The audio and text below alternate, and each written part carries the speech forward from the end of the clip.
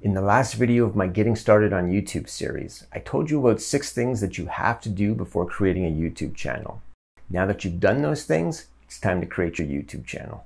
So in this video, I'm going to walk you step by step through the entire process of creating your channel. I'll show you how to enable features on your channel that aren't turned on by default, but should be. I'll also show you how to set up certain functions that will make the day-to-day operation of your channel a whole lot easier. From improving your search results to laying out your YouTube homepage in a professional manner. I'll go through it all.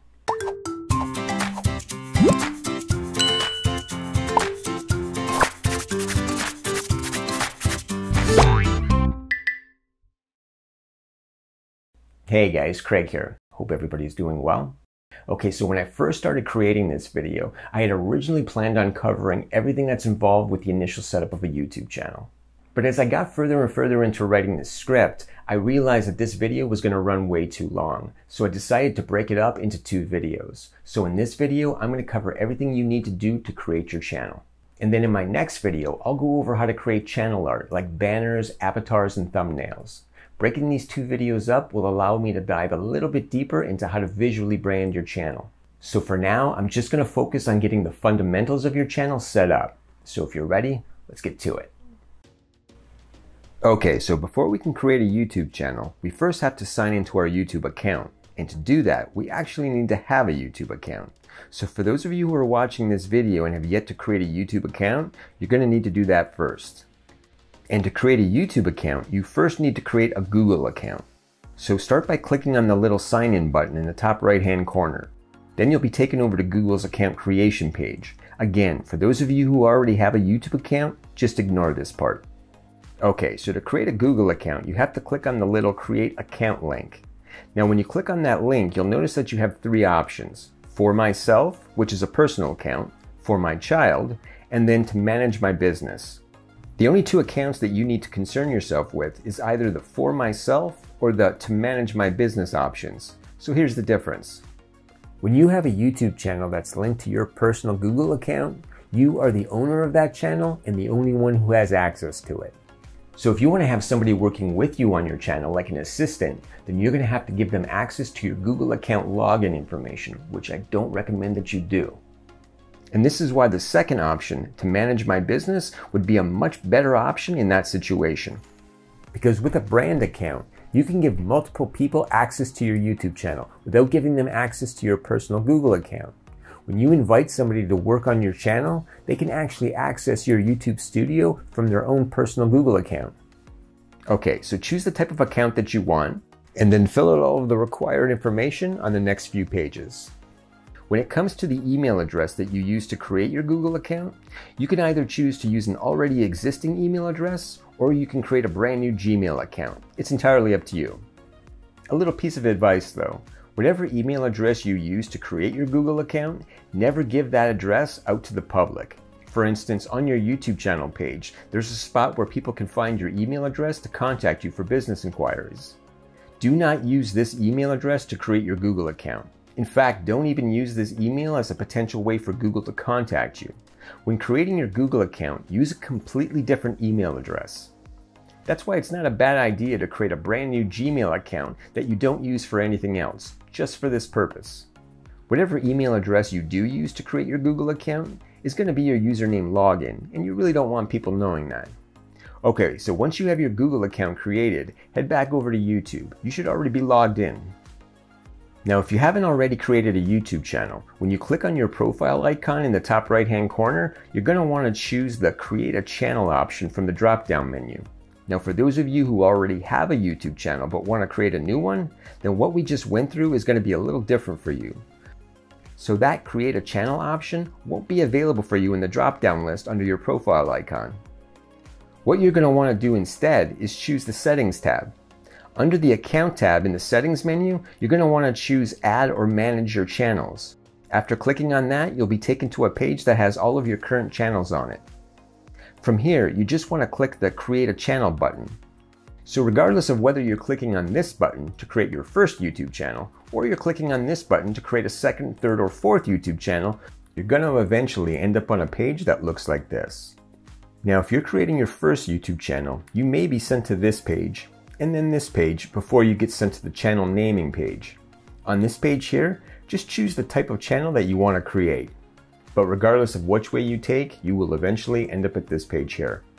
Now before you pick a channel name, really think about the type of content that you're going to be posting and make sure that your channel name is a good representation of that content. No matter what you name your channel, never lose sight of the fact that your YouTube channel is a business and your channel name is a part of your brand. So whatever name you choose is how people are going to refer to you in the future. Let me give you a few examples. So for my YouTube business, I'm the face of my brand. So using my legal name as my channel name makes perfect sense, but you don't have to. Take the YouTube artist Jazza for instance. Although he is the face of his brand, Jazza is not his real name. His real name is Josiah Brooks. Jazza was just a username that he chose when he started publishing his artwork online. But I guarantee you that everyone who meets him in person today refers to him as Jazza. So if you're going to use a made-up name as your channel name, then make sure that you like it and make sure that you'll still like it 20 years from now because it's going to stick with you. Now that being said, just because you use your legal name as your channel name doesn't necessarily mean that you yourself have to be the face of your business. An example of this is the artist Chris Hahn. She uses her legal name for her channel name and I've never seen her face in any of her videos. So you can still have a little bit of anonymity even though you're using your real name. Now your last option is to go full-on anonymous. An example of this is the artist Pickcandle. She never shows her face in any of her videos and she uses a made-up name as her brand name. And you could even go as far as to publish books under that fictitious brand name if you wanted to. But that being said, if you do decide to use your real name as your author name in the future whenever you publish, if you want to try and pull customers from your YouTube channel, you're going to have to put both your real name and your brand name on all of your books, just so people can make the connection, which is exactly what Pickcandle does on all of her books. She uses her real name as the author, but makes sure to let people know that she's the creator of Pickcandle. So what I'm basically getting at here is before you pick a channel name, sit down and really think about where you want this YouTube business to go. If you haven't seen it yet, I strongly recommend that you watch my video 6 Things You Must Do Before Starting a YouTube Channel. That video will help you establish some direction for your channel before you even create it. I'll put a link to it at the end of this video. So for this example, I figured that I'd create a channel that's not an art channel because I know many of my viewers are not artists. So I'm just going to create an ambient music channel and I'm going to call it Unwind Ambient Music. Okay, so once you've chosen a channel name, click the Create button. Now there are still a few more settings that I want to go over. So go up to your profile icon and from the drop-down menu, choose Settings. On the Settings page, click on Channel Status and Features. In this menu, you're going to find all of the features that are enabled by default, as well as a few very important features that won't be enabled until you verify your phone number. So to verify your phone number, all you have to do is click on the big blue Verify Phone Number button. This is going to take you to the account verification page. Now the first thing you're going to have to do on this page is decide whether or not you want YouTube to send you the verification code by text or by voice message. Next, you'll have the option to select your country. And finally, you'll have to enter in your phone number and then just click the Get Code button. You should receive the code in just a few minutes. Then just enter the 6-digit verification code into this text box and hit the Submit button. Your phone number has now been verified. And if you go back to the Features page, you'll notice that all of those additional features have now been enabled. Okay, so close down this menu and go back to your channel dashboard. From the left-hand menu, choose the Customization tab. Now in the Customization menu, you'll find 3 additional menu tabs: Layout, Branding, and Basic Info. I'm going to start with Basic Info. The first thing you can do in this menu is change your channel name. So if you ever want to rename your YouTube channel, you can always do that here. The next box down is where you enter in your bio for your About page. So many new YouTubers leave this section empty, and that's a big mistake. And one of the main reasons why that is because when you first launch your channel, you aren't going to have very much content in your video library. So people are going to have a very difficult time trying to figure out what your channel is all about. Until you have at least 10 or more videos in your library, your vision for your channel won't be all that obvious. And as a result, you're really not giving your viewers a reason to subscribe. At least if you have a clear definition on your About page of what viewers can expect from your channel over the coming years, then they'll be able to make an informed decision as to whether your content is something that they would be interested in subscribing to. Your About page is also a great place to throw in a few keywords to help the YouTube algorithm determine who to show your content to. But don't make your bio just a list of random keywords. Write it out in a way so that it's consumable for humans as well as computers. So if you look at my bio, I start off by telling my story as to how I developed my doodling skills. And that story leads into why I created my channel and what it's all about. But as I read it, you can see that it does contain quite a few keywords for the algorithm. If you're anything like me, then you've probably spent a large portion of your grade school, high school, and college years doodling aimlessly in your notebooks. In fact, for the amount of hours I've spent doodling throughout my educational years, I should have a master's degree in doodling by now. And that got me thinking, if I've been able to make a living over the past 40 years from all of my hours of schooling, then why shouldn't I be able to make a living from all of my hours of doodling? And that's what this channel is all about. I'll be taking a part-time hobby that I've had since grade school and turning it into a full-time income. My videos will chronicle everything that I'm doing to make a living as a professional doodleist. So if you're somebody who doodles and you're interested in seeing if I can pull it off, then hit that subscribe button and come along for the ride. From tutorial videos to vlogs, my channel will be educational as well as inspirational. As you can see, even though there are a lot of keywords in there that pertain to my content, it still flows like a cohesive story. So write your bio for humans, but make it useful for the algorithm. For this ambient music channel, I'll just put something like, whether you're studying, meditating, or just relaxing, Unwind Ambient Music has everything you need to get yourself focused and composed. You'll find everything from ambient, cinematic, classical, as well as atmospheric music on this channel.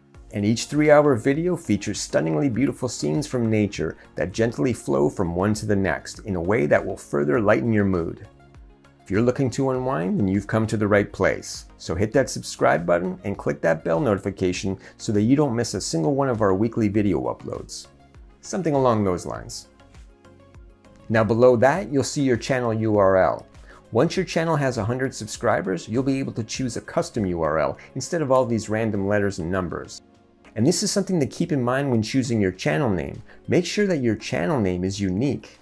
Because if there are other channels with the same name as yours, chances are someone else will have already claimed that custom URL, which means if you want your custom URL to match your channel name, then you're going to end up having to change your channel name down the road. So try to choose a name that no one else is using on YouTube. And it's fairly easy to see if anyone is. Just copy the generic YouTube URL followed by a /, the letter C, and then another /, followed by your desired channel name. And then copy that whole address and paste it into the URL bar of your browser, and then hit enter. If a channel comes up, your custom URL is already taken. But if it doesn't, then it's not. But again, just keep in mind that choosing a custom URL isn't something that you'll have access to until you reach at least 100 subscribers. Okay, so the next thing you can do on this page is add in all of your external website and social media links. There's only room for 5 icons on your channel banner, and only the first link will have text next to it. So if you have a website, blog, or an online store that you're trying to drive traffic to, put that as your first link. And just know that not all favicons will show up properly on your banner. Some lesser known sites will just show up as default web favicons. And on that note, just know that if you recently opened up a store on Gumroad or some other platform like that and you just uploaded your custom favicon to your Gumroad storefront, YouTube may post that link with a default web favicon instead of your custom favicon. But don't worry about it. About every month or so, YouTube clears their cache on stuff like this, and your custom favicon will more than likely show up on your channel banner at that time. Okay, so the final thing you're going to want to do is add in an email address where people can contact you. And the reason you want to do this is because this is how companies will contact you when they're interested in purchasing a sponsored ad spot in one of your videos.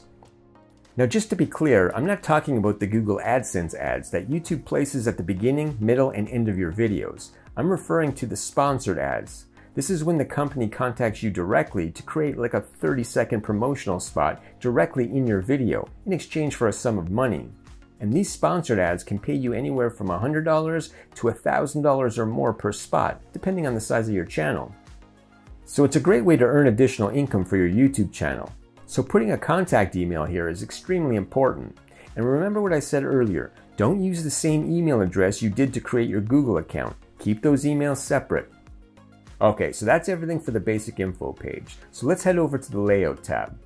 Now, most of the things in here you won't be able to set up until you actually have some videos uploaded, but I just want to bring them to your attention now. And the most important one is the trailer video. The reason most people subscribe to a YouTube channel is because the channel has so much content on it that they want to watch and that they can't possibly watch all in one sitting. So they subscribe to a channel so that they don't forget where it is. Now, when you're first starting out, you're not going to have a lot of content on your channel, so there's really no reason for anyone to subscribe to it, unless you have a trailer video that lets them know what they can expect to see on your channel in the future. If they can see your vision for your channel, they may subscribe to you, even though you only have 2 videos in your video library. That's probably one of the biggest mistakes that new YouTubers make, not uploading a trailer video. To upload one, all you have to do is upload a video, just like you would any other video, and then come back to this page, and from your uploaded videos, choose which video you want to be your trailer. It's pretty simple. Now, I touch on creating a trailer video in my video 6 things you must do before starting a YouTube channel. So again, I'll put a link to that video at the end of this one. Now, the trailer video will only be seen by unsubscribed visitors to your channel. So once somebody has subscribed to your channel, that trailer video will no longer appear at the top of your page. So what you can do is you can set up a featured video in its place, just for returning subscribers. This video you can change at any time. I suggest using in this spot whatever video is currently most popular on your channel. Okay, so this next section is your featured section. This is where your playlists will be created. I recommend that you always keep the uploads playlist because it's the one playlist that will always show all of your videos chronologically from newest to oldest. So keep that playlist on top so viewers can easily find your latest video. But as you create more content, you should be creating videos for specific niches, and each one of those niches should have their own playlist on your channel. Again, I go over all of this stuff in my video 6 things you must do before starting a YouTube channel, so be sure and watch that video next. Now, as your video library grows, your primary goal will not be to get people to watch your most popular video. It's going to be to get people to a playlist that contains multiple videos on the topic that they're searching for. Sending viewers to your most popular video might get you 15 minutes of watch time, but sending them to a playlist with 20 videos on it may get you 15 hours of watch time. Big difference. So it's important that you create individual playlists for all the different types of content that you're uploading, so that visitors can easily find what it is they're looking for. And lastly is the branding tab. Now, I'm going to cover branding in the next video when I show you how to create channel art, so I'm just going to skip this section for now. Okay, so the last thing that you're going to want to do when setting up your channel is take care of a few advanced settings as well as improve the search engine optimization of your channel. So to do that, go over to the menu in the left-hand column and choose Settings, right near the bottom.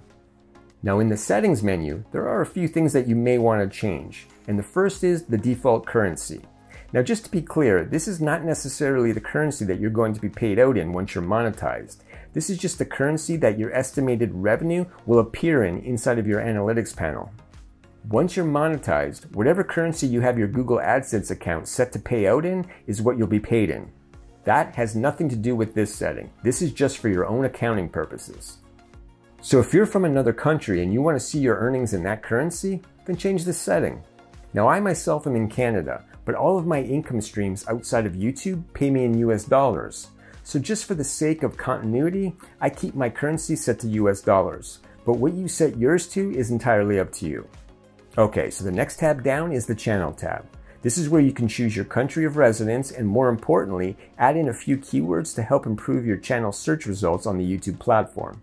So to add in keywords, all you have to do is type in the keyword or phrase and then either hit comma or the enter key on your keyboard. Now this is extremely important. Only put in keywords that pertain to your channel's content. Some people think that padding this section with random keywords from popular niches will somehow improve their search results, and those people are wrong. Putting in keywords that have nothing to do with your content is only going to confuse the algorithm to the point where it'll just stop promoting your channel altogether. So if you want to kill your channel right from the very start, putting in keywords that have nothing to do with your content is the best way to go about doing that. Just make sure that every keyword you enter in some way pertains to your target audience. Okay, moving on. So the next tab over is the Advanced Settings tab. The first option you'll have in this menu is to either set your channel as made for kids, not made for kids, or something that you want to review every video. In a nutshell, if all of your content is going to be made for kids, then choose the first option. If none of your content will be made for kids, then choose the second option. And if your channel content is going to be a mix of both made for kid videos and not made for kid videos, then choose the last option. In here, you'll also be able to link a Google Ads account if you already have one. You can also decide whether or not you want your subscriber count to be displayed on your homepage. I don't know why people hide this. Every channel starts out with 1 subscriber and every channel goes through that growing period. To me, hiding your subscriber count just tells viewers that you don't have very many subscribers and that you're embarrassed by that fact. And it's nothing to be embarrassed about. Every YouTuber goes through that phase. And the last setting you may be interested in turning off is the allow viewers to clip my content. Keeping this turned on will allow viewers to use any of your content in their YouTube shorts.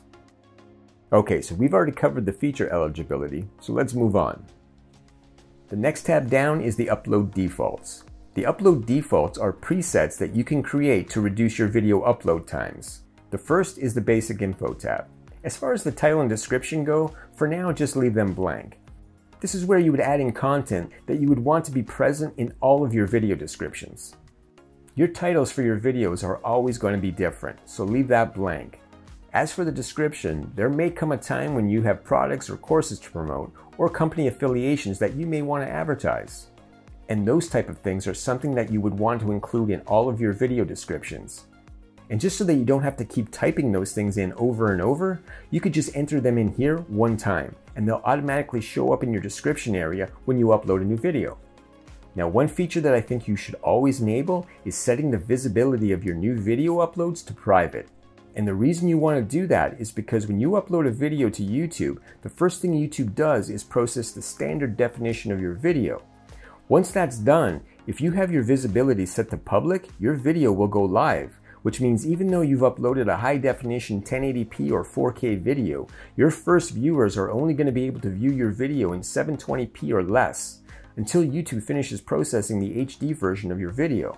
And depending on the length of your video, that could take anywhere from 2 minutes to 20 minutes. And first impressions are everything. So a good rule of thumb is to upload every one of your videos as private. And then once all of the checks and the HD processing are finished, then change the visibility of the video to public. And you can do that right in the content section of your YouTube studio.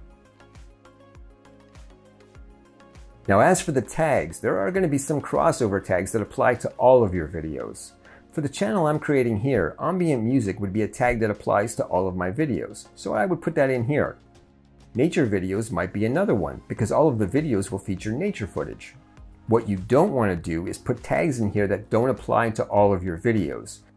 So if you upload vlog videos as well as tutorial videos, putting both of those tags in here would not be a good idea, because not all of your uploads will be tutorials, nor will they all be vlogs. So you want to leave those type of tags out of this section and just add those tags in on a video by video basis. So once you've made changes here, just click the save button. Okay, so the next tab over is the advanced settings tab. The first option you have is to turn on automatic chapters.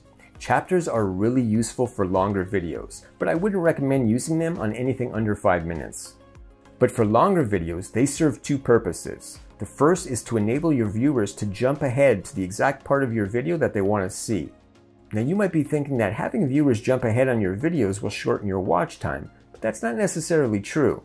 When viewers are looking for a specific part of your video, having to scroll through and try to find it can be really annoying. For most viewers, it's annoying enough to cause them to click off the video and not watch it at all. But if you give them the exact timestamp as to where the content they're looking for starts, then they're more likely to stay on your video and watch that entire chapter. Chapters are also a useful tool for better search engine optimization. A video without chapters only has one title when it comes to Google search. But a video with chapters programmed into it actually has as many titles as it has chapters. So although someone who is searching on Google for something may not be searching for the title of your video, they may be searching for the title of one of your chapters, and that chapter title will bring your video up in Google search, and that's why chapters are such a powerful SEO tool. Now I prefer to put my chapters in manually on my channel, and that's just because I've designated points in my videos specifically for chapter breaks. And when you click on automatic chapters, there's no guarantee that YouTube will insert the chapter breaks where you want them to. I'll teach you how to create chapters manually in another video. But just know that if you're uploading long tutorial style videos and you're not breaking your videos up into chapters manually, then it's a good idea to let YouTube do it for you. Now for a channel like an ambient music channel, chapters are pointless, so don't use them. I don't think anyone is going to want to jump ahead to a certain point in the song.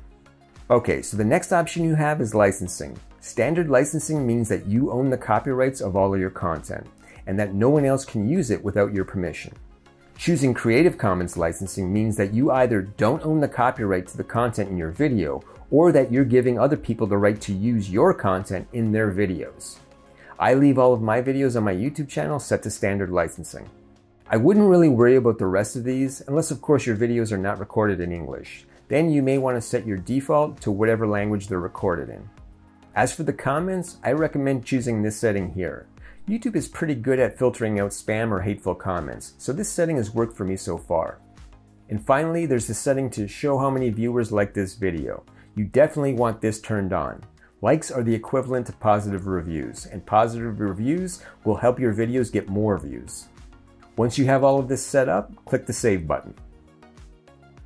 Now the next tab down is the Permissions tab. This is where you can see who has access to your YouTube channel. So if you want other people working on your channel, this is where you would invite them in. And now the next tab down from that is the Community tab. Under the Automated Filters section, you'll find places where you can add in moderators for your comments section, as well as approved users. This isn't something that you need to worry about when you're just getting started out. This next section can be very useful, and that's the hidden users. You may not know this, but in the comments section of your videos, you, the owner of the channel, have the ability to hide users from your comments section if they're violating your personal comment section policies. So what does this mean? It means that if someone is leaving rude comments or spam, you can choose to hide that user from your comments section. When you do that, their name will show up here. Once you've hidden someone, they can still post in the comment section of your videos, but only they will be able to see their comments that they've posted. Neither you nor any of your viewers will be able to see them. So basically, they won't know they've been hidden unless they view your comment section while they're logged out of their YouTube account, or if they're viewing your channel from someone else's account. If you ever change your mind and you want someone to be unhidden, all you have to do is just click on the little X next to their name and their post will be visible to the public again. Now the last setting that you may want to enable in here is block links. This prevents people from promoting things in your content section. I keep this turned on for my channel because I found that most people putting links in their comments are trying to either sell something or trying to get your viewers to leave your channel and go somewhere else on the internet. That kills your watch time, which affects your channel's growth as well as how much money you make every month. So that's why I keep this feature turned on. On a side note, if you want to promote your channel to someone else's audience, the best thing you can do is leave a really useful and thoughtful comment on one of their videos. If people like your comment, some of them may click on your username to see who you are. But just blatantly saying, hey, check out my channel, isn't going to get you anything but hidden from that comment section. Okay, so the last two headings are the defaults heading, which is just a repeat of the comment setting, which we already viewed under the Upload Defaults tab. Now the final tab in the settings menu is the Agreements tab. This is only going to be available to you once you've been monetized, and it's just a spot where you can go to review your YouTube partnership agreement. So as far as initial setup goes, that's pretty much it. All we have to do now is upload some channel art, and that I'll cover in depth in my next video. As I said earlier in the video, if you're still undecided about what your channel is going to be about or what type of content you want to offer your viewers, then be sure and watch my video, 6 Things You Must Do Before Starting a YouTube Channel. I'll put a link to that video at the end of this one. As always, if you like this type of content and you want to see more of it, you can let me know by giving this video a thumbs up. As soon as I get the How to Create Channel Art video uploaded, you'll be able to find a link to it right here. But until that time, be sure and check out my Getting Started on YouTube playlist for all kinds of tips and ideas on how to kick off your YouTube journey. Until next time, take care.